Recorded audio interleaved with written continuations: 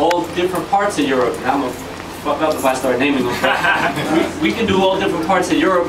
When we're in the States, we basically can play the major cities, you know, consistently, like the New Yorks, the Bostons, the Phillies, LA, San Fran. Like you can start naming the major cities, but we're not going to go into all the, you know, the other markets and have the same success. I don't know what it is in Europe or why, whether it's still like they're a step behind and it still hasn't caught up to them yet, or they're a step ahead and that they're still holding on to it the way, you know, the American people aren't. But there's no question that yes, the audiences and the shows and the opportunities over there are alive and thriving. I'll say that in terms of Europe, I don't know where they stand in terms of culturally ahead or behind. You definitely do get a sense that they're so much more appreciative of every era when you're out there. So I guess in that case, they look at the past as if it's the present. And I don't mean that in a negative way, I mean it in a positive way.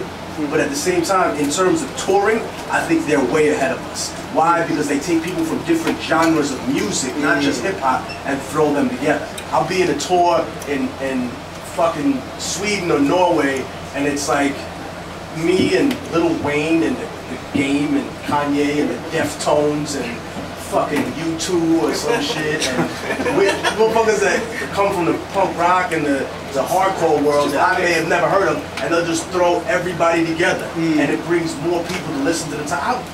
I heard myself, I turn to my friend and be like, yo, this music is kind of ill. I didn't know what the fuck was on stage.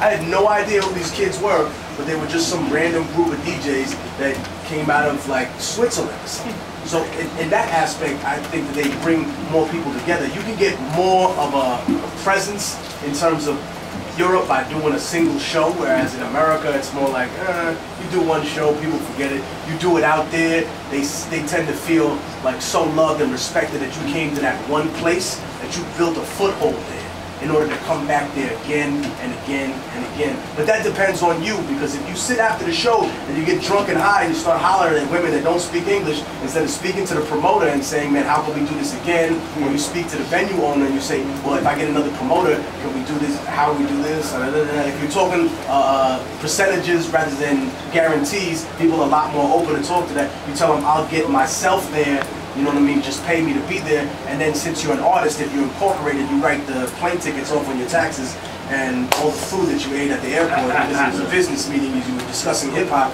I mean, that's another story. But you have to be willing to invest the money to incorporate yourself and understand how to function within that environment. But Europe, yes, they may be a little bit more open, but at the same time, if you're not popping here, don't expect to go there and then just blow up out of nowhere and come back here waving a torch like you invented some shit. Right? Adding to what Technique is saying,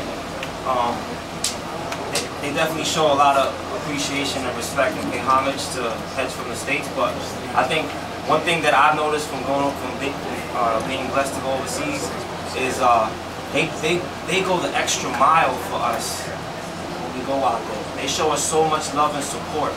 What pisses me off is that when they want to come out here, because a lot of them have that same dream, like there's heads out here that like, yo, I can't wait to go overseas, oh my God, to go to Africa, Asia, or Europe, and then someone out there actually makes it happen. We're like, holy shit, it's actually, you know, taking place.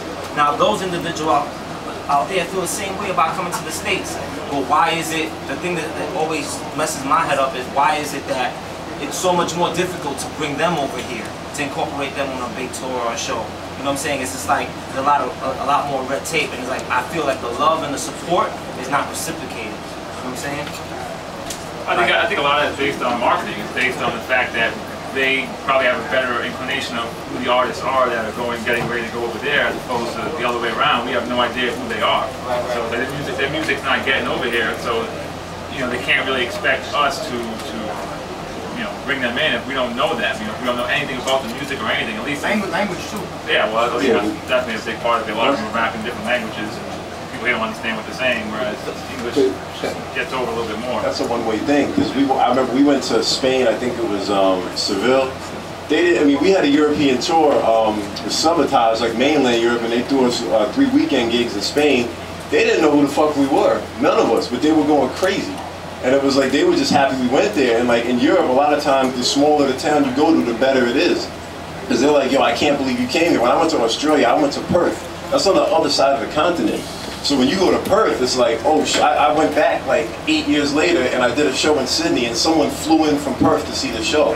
And I was like, what? I was like, wow. Because that's like going to California, going to Perth. And nobody goes there because it's expensive and it's way off the beaten path. So like, when you go to like small towns like that overseas, they appreciate it so much. When you come back and go to the nearest big city, they'll be like, hey, remember me? You came to Trier, Germany. And when you go to Frankfurt, they'll fly all the way down there to see you. You know, and that's something that I always remember from being overseas. They don't, I mean, like you said, they don't, you know, the smaller the towns, they don't have it in their backyard like we do here. So unfortunately, we take it for granted a lot of times that, you know, we have all these artists walking in and out of here. And for them, it's like, you know, they might get that twice a year, 3 times a year. They might get like someone, you know, decent worth seeing. So they definitely appreciate it a lot. Just to build on what he said, you could apply that gem he just dropped to everything that's going on in this country right now. Because if you're just hitting LA, you know what I mean, then you're wasting your time trying to get a big show out there if you're not going to rock San Diego too. I would tell people, listen, don't just do the big shows, because I know this is something that I do, this is something I've seen up down artists do as well, where it's not just the major cities, but then they'll take a pay cut for doing the smaller shows in the surrounding areas, and that way when you come back through, you get the love from there. I've got people that come to my LA shows and they'd be like, yo, you know what, Technique? I came to see you in Fresno, and there was no AC, and it was like 110 degrees. And I always remember that show because my pants were a different color because they were soaked. Because G.I. Joe had to dump like ice water on himself to stay awake during that massive heat wave.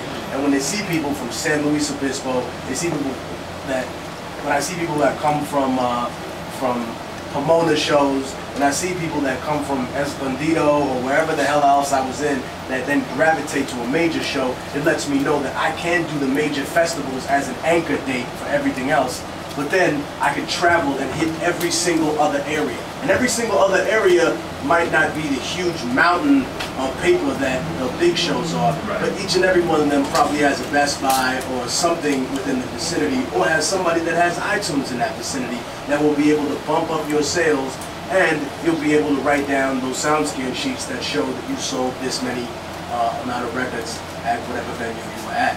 Keep in mind that when you do those little venues, it creates a lot more traffic than you possibly can. I would take this last question from Jay.